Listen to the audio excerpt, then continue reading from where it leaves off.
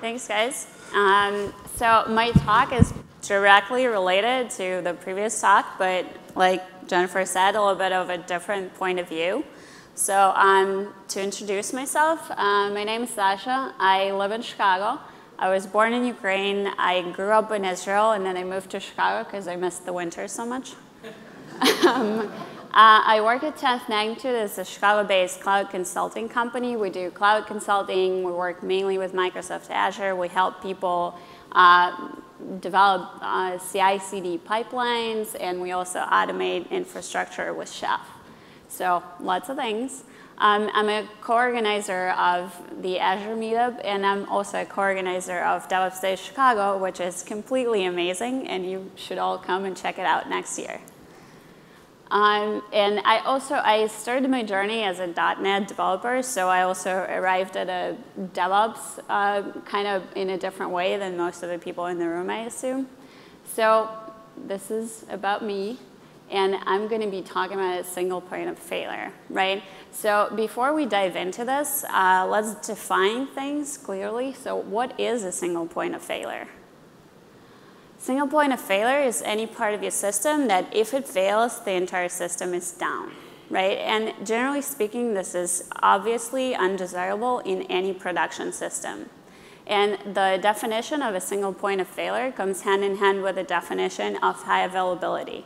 High availability is defined as A, you need to have redundancy by not having any kind of single point of failure in your system. So everything in the system should be backed up and be able to fail over. But this is not all, right? You also need to have a reliable crossover. So right, if you have a backup of your database server, it doesn't really help you if you can't reliably fail over to it. And this is usually not such a simple process, so you have to be able to test and verify that you can actually do this. And there's a third part to this, and this is detection of failure. And detection of failure is also a complicated thing, and you need to be able to identify that your system fails, not the entire system, obviously, but some part of it, and initiate the failover to the backup component, right? So this is all great, and it's not only great, but it is very, very complicated. It's very complicated, and it's very expensive, actually, to build highly available systems.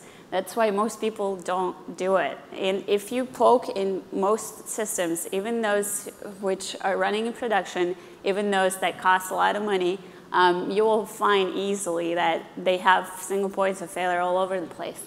But let's just say that all of our infrastructure and all of our software is perfect, right? So there's no single points of failure. Everything is backed up. Every database is in the cluster. Every server is load balanced. This is just a work of our architecture. And then, whoops, something happened. So now my entire system is on fire, and all of our phones are ringing, and Twitter hates me, and people are saying that they will never use my product again. Oh my God, what's happening, right?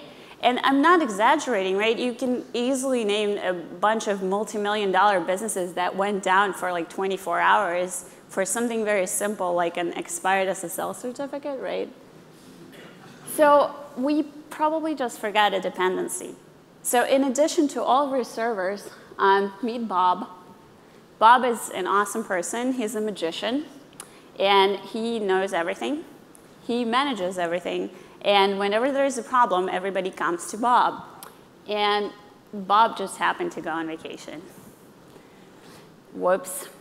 So here's the thing now. Imagine buying a server that has an uptime of like roughly 16 hours a day, right? Has interruptions in that uptime. Like it's not a consecutive 16 hours. It's a single one of its kind. It's the only one in the world, and you can't replicate it.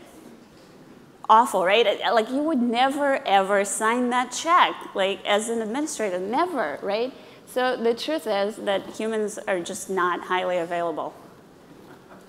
This happens to be, right? So, well, first of all, how did we get here, right? And there are multiple reasons, and Jonathan talked about some of them.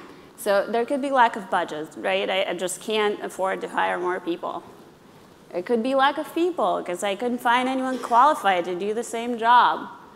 Or I think in most cases it's just human nature.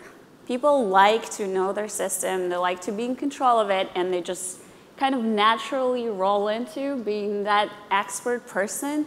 And I'm actually really surprised that not many people raise their hands when asked if they have ever been a single point of failure, because I can promise you many of you have been. So how do you recognize that you have a problem? Well, let's start with one. Jonathan mentioned that too. It's the keys to the kingdom problem. I like this one. So, whoa. This happens a lot, right? You have a single person who's an administrator on a production server or servers or whatever part of the system that he has the sole access to. I was working with a client a few months ago, and while I was working there, they had a 10-hour-long production deployment, which they, by the way, told me was not a problem because they only did it like every once in 6 months, so, you know, not too bad. So anyway, while they were like doing the 10-hour-long production deployment with their entire team, they spent 45 minutes waiting for someone to finish the drive home because he was the only person who can go log in into production server and enable something that they needed enabled. Well, you may say that I automated my entire system and this is all great and my whole system is deployed with Chef or Puppet and it's all triggered by Jenkins and it's great, no humans involved. Well, that doesn't completely solve your problem because someone's managing Jenkins, right?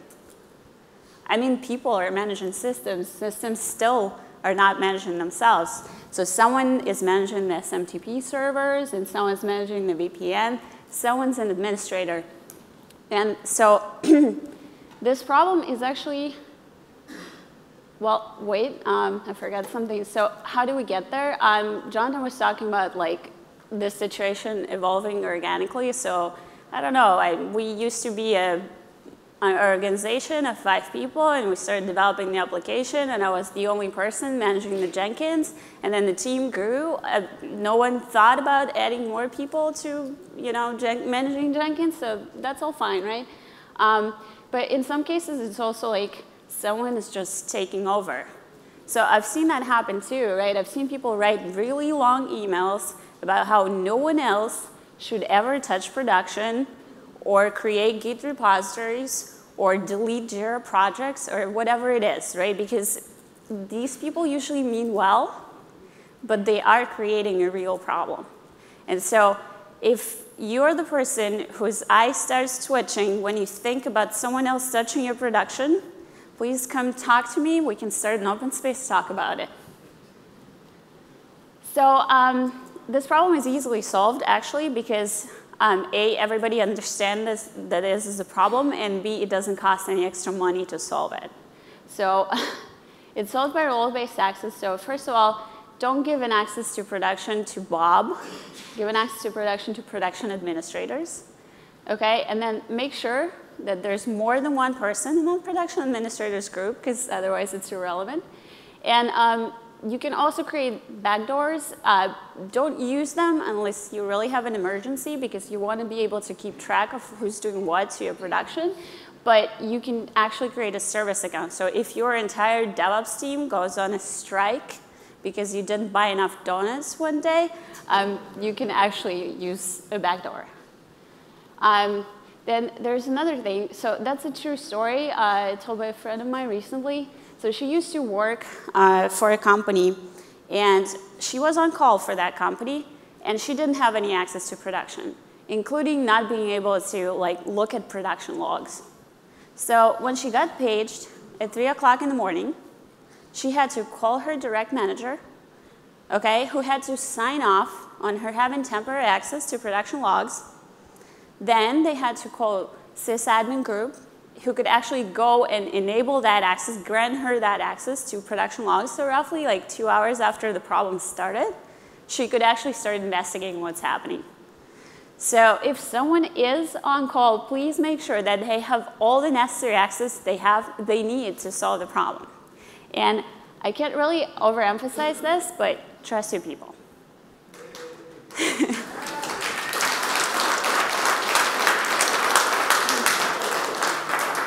Because your people are professional, and they're motivated, and they're smart, okay? Because you wouldn't have hired them if they weren't. And if they're professional and motivated and smart, then you should be able to trust them to make good decisions. So again, whoever is on call should be able to access everything they need to solve the problem. Okay, problem number 2. And I call it beware of the expert, or this will take me 15 minutes to fix and 8 hours to explain.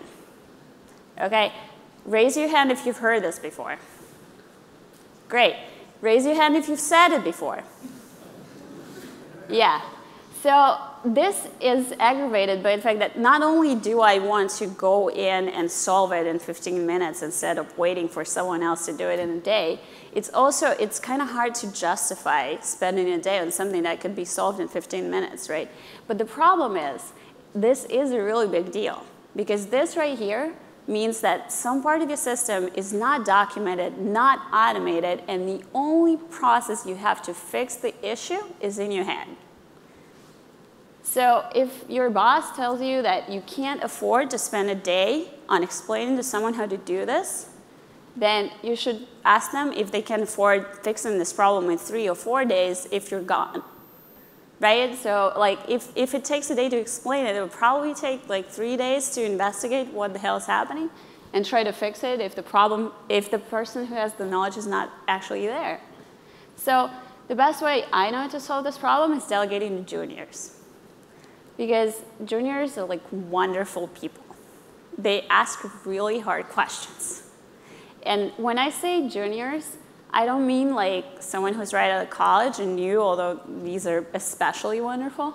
But it's also someone who like just arrived on the team and isn't familiar with your process. He doesn't know how it's always been before now, and he's just not like emotionally involved with your code base. Because you are emotionally involved with your code base. So when someone is like, why is this a real bad hack right here? You're like, well, you weren't here, right? We were like over budget, under pressure, we had to deliver, and that open source tool you're so excited about, it wasn't even in existence. Well, now it is, so if someone doesn't ask a question, you might not use it, but if you do use it, you might improve your actual system and be better off. So the result of solving this problem should be documentation. And it can come in many ways. It can come in the form of actual documents. And then it can come in form of comments in your code that actually explain what's happening. One of the best ways is tests and automation, because tests and automation are actually documentation that they document your desired system state. And they actually verify that this is the desired system state. And then it can come in form of features, right? Because say if the manual process is me like copying images to some sort of file share on some sort of server, then maybe I should just build a feature, a software feature that will allow me to do this automatically. Okay, problem number 3, and that is again something that Jonathan mentioned, and this is called I can't afford to take vacation. So in this case, like, you can see it happening. People just kind of volunteer themselves to try to achieve the impossible, right? They try to be that person who can always be there. They work like super long weeks. They never take vacation. If they're out of office on like one day, problems start happening. So, well, maybe it gives them job security. First of all, it's really terrible job security. And second of all, maybe you want to be promoted or something, and you will never get promoted because no one can deal without you, right? It's also like people think that this actually improves productivity. So like, wow, this person's working really long hours, so he must be good for business. Well, no. So this is a graph of hours versus productivity. So this is weekly hours. It starts at 24, ends at 72. Right, and so the dotted line in there is average product for a week, and the solid line is marginal product for a week. So you can see that the productivity increases from 24 to like 50 hours, and then it just actually starts falling down. right? So this person who worked like extra 22 hours not only didn't produce extra product, they actually made it worse. They were actually producing less product than if they were working less. This graph actually comes from a factory on which people were actually creating physical goods, which sounds like counterintuitive, but this is really true. And it's even harder to measure when you talk about intellectual product, but I can promise you that every research that I've ever looked on that was done in the subject proves that working longer hours does not increase productivity. So don't encourage yourself to work longer hours, and do not encourage your people to work longer hours. And if your boss is incentivizing or pressuring you in any way to work longer hours, show them that graph, or every other graph you can find within 20 seconds of searching online. This is as simple as that, right? You need to rest to be at your best, because when you're tired, you're slow, and you're sloppy, and you're procrastinating, and you're making bad decisions, and this is not good for anybody.